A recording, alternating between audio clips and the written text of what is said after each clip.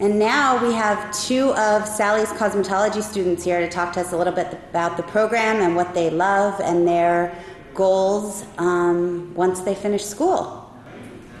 Well, I'm Gina, and I'm from El Paso, Texas, and I've been at Vidal Sassoon Academy for 3 months.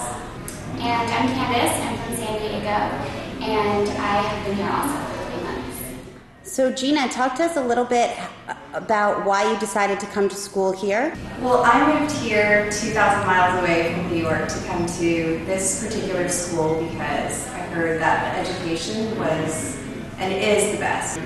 It's a combination of learning about hair cutting, but it's also the hands-on, working together with instructors one-on-one and with each other, just learning a lot about hair as an art.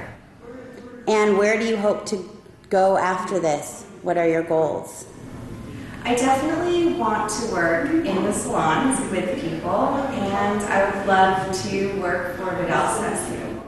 And your favorite part of school? Cutting, coloring, business education? Cutting. I'm a hair cutter. And Candace, why did you decide to come to school here?